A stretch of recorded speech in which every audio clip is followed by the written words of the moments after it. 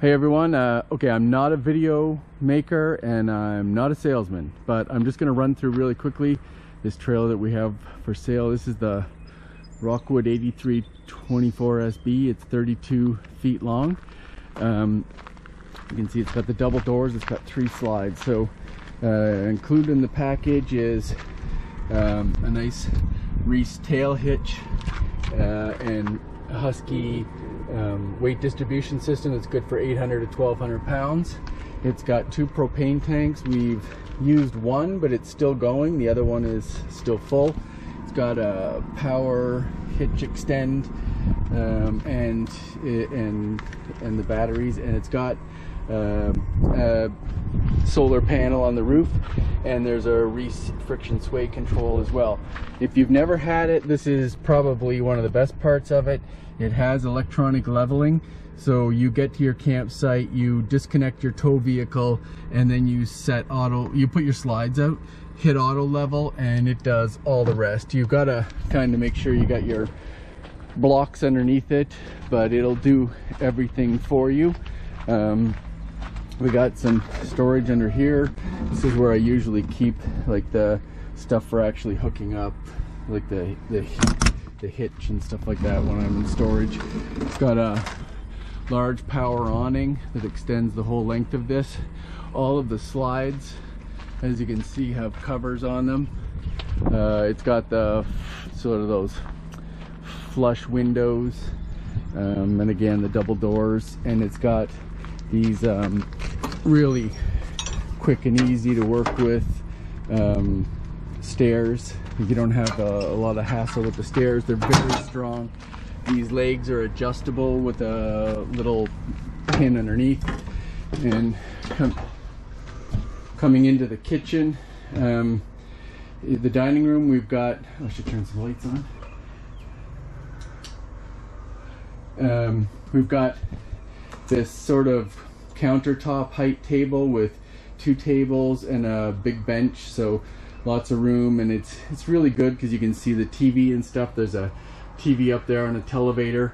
In the kitchen, you've got lots of storage. It's soft close, 3 full drawers here for lots of stuff. Under the sink, there's storage. We've got some storage under here. That's a strap to hold the chairs when you're traveling, but I have a nicer bungee that's a little more reliable. And the base for your sound bar. Got the double sink. Up on top, we've got lots of storage. There's a fresh filter for the water filter that I'll show in a few minutes. Lots of storage here. There's a stove, 3-burner stove, and an oven on that glass thing. There's storage down here for your fry pans and things. We've got a microwave. There's quite a large, I'll have to look up, I can't remember how many cubic feet it is, but there's a large fridge and a large freezer. And I mean, when we're on the road, those run while we're traveling, no problem, especially on a sunny day with the thing. You've got this auto lit pantry here that allows for tons of stuff.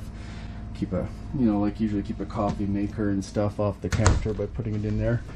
You've got these 2 slide out. This one big giant slide out covers the kitchen and this sofa. There's a set of theater chairs here. They are manual pop out. They have a air powered bladder lumbar support here. They are not vibrating or lit up or anything like that, but they do the basics. And store your remotes and stuff in those things. You got another couch here. You got tons of storage through here. Yeah, the inverter is down here. There's storage. This is your system for, you've got 3-zone speakers. You've got in here in the master bedroom, and outside is number 3. Plays DVDs. You can it's got a pretty good, it'll accept cable, and it's wired for satellite, but when we get, we get to a campsite that has cable, we've got it. And otherwise, it's got a pretty good antenna, and we'll pick up over-the-air TV pretty easily. Underneath here is the televator with a 55-inch TV, and while that's going up, there's a sound bar underneath, and then there's this fireplace that does a bit of like you can either just put on a show, or it actually generates quite a bit of heat. So it's nice on a cooler morning, so you can just, but otherwise it's mostly just it can be for show as well, so whether you have heat or not. A little more storage on this side. From back here at the chairs, you can see the televator. Like I say, a nice big 55-inch. And then I'm going to get someone to hold the camera here, and I'll show really quick. It's a little warm in here if I'm sweaty looking, sorry. Pull these off for a second, and this and this. I didn't do that as nice as I wanted to. And the legs down. So then once you pop this out, you just bring this thing down, and you can put these back here if you want to, or you can just have a pillow. And I'm 5'11" on a good day, and like I'm an inch from the top here, and so there's lots of room. You can fit a couple of adults here, but certainly the kids will have a field day here. And if and then this is the other nice thing. So this isn't a bunkhouse model, and I think a lot of families want a bunkhouse, but the bunkhouse, you lose a lot of space, and it's basically just becomes sort of lost space. So the nice thing about this is when the kids aren't sleeping, you don't have a bunch of wasted space. So in here you've got basically beds for, you can do a couple of couples on it, or you can do kids on it, at least 4 kids, and you just get a lot more value for your money. And we find, even if we get up a little before them, you can still look at the TV. There's room to put a TV install in the bedroom. There's a separate door of the bedroom if you want to go up to the camp office and get a coffee and leave them in here. But these are, I think this is a great setup. Okay, so those are all closed up now. What I can show is all the windows have like a sort of a privacy light let in blind, and they also have a full blackout blind, so you can make it nice and dark in here. A pretty decent looking stuff around it. There's additional lighting here, so that doesn't come on with the main lighting, but there is lots of lighting and lots of light in the trailer, especially when you put the televator back down. If you don't need it, there's that window there.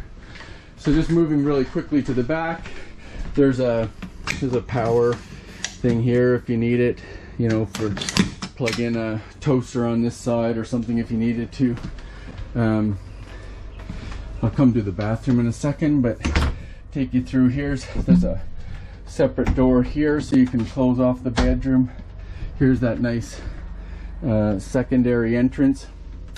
We've got the master bedroom, a big king-size bed. It's honestly a very comfortable mattress. I have no complaints about it at all. I've kind of left this on. This cover comes with it. We didn't use it an awful lot, but just showing the mattress. There is access to storage underneath the mattress that's accessible from outside, and there are these 2 drawers as well. So those are very handy for keeping bedding and linen and stuff in, or towels if you needed to. There's all this storage down here, through here, again all on soft close, and then all of these as well. Stuff in there.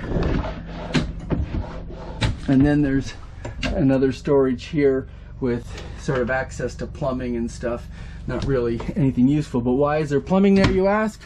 Well, that's a good, because this is fully prepped for a washer, like a washer dryer combo probably. We have never installed one, but if you were long hauling, that would be really useful. There is power and cable here for and a TV backer board behind there. There's vents, and these are the speakers in the ceiling for the zone 2 is this area. And then there's up beside the bed, there's power, and there's USB and power. There's little shelves. They all have like a gap to get wires through. There's room in the top for a CPAP machine. In this bathroom, I've got it tied off. So here's the bathroom. It's a little tight in here, we find. There's not really enough storage under here for a garbage can. I think that becomes just the biggest thing, is we don't like to flush a lot of toilet paper, so we try to use a garbage can. In all honesty, when we're not using the shower, I'll sometimes just put the step-on trash can in here. It's out of the way, and it still gets things done. These are the step-on trash cans for the kitchen and the bathroom. I've left this unscrewed just to show you that this is where the hot water tank is, and this is where the water pump is, and you make your quick switches in here when you want to winterize it. It is pretty straightforward to winterize.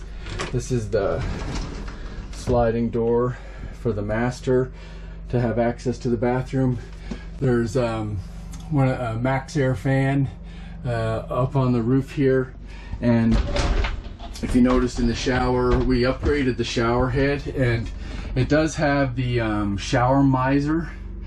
So if you're not familiar with that, if you're running off your water tank and not city water, you can actually run your hot water, and with this shower miser turned on, you can send the water back into your water tank until it gets hot. As the hot water comes through here, this will change color, and you know that you can now turn it on and have it start coming out your shower head. So you don't waste that hot water that has to come through while it recirculates from the hot water tank. Oh boy, video there on my face. Some cabinets here, some storage. I showed you the storage underneath. There's power here for your blow dryer and stuff like that, a little toothbrush and cup holder, towel rack, and there's some extra lighting in here as well, just to brighten things up.